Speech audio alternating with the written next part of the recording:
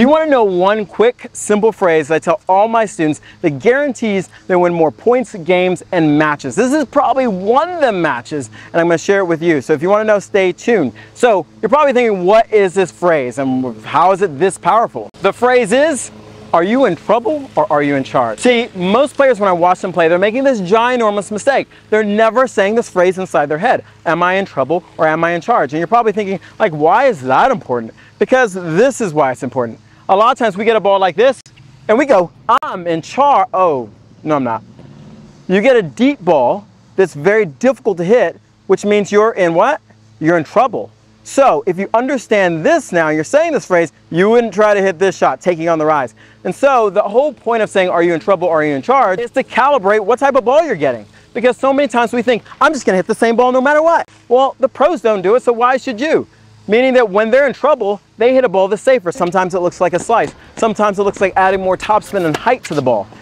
At lower levels, you can add more height. At higher levels, you got to be a little bit careful. But the same thing applies. Am I in trouble or in charge? So let's define in trouble and in charge first of all, to make sure we're both clear. When I'm in charge means I'm set up and the ball I can strike in my strike zone and be very comfortable. Generally, I'm set up and I can rotate. When I'm in trouble means I don't have a lot of time to hit the shot. I'm generally running or not set up, or the ball's not in my strike zone like the previous ball I just hit. It wasn't in my strike zone. I had to rush to hit it. Now, what do we want to do?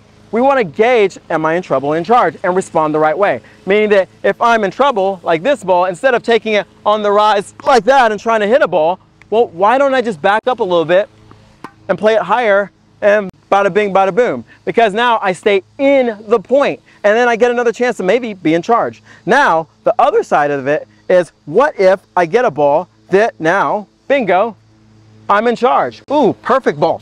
I can be more aggressive, or I can just not make a mistake.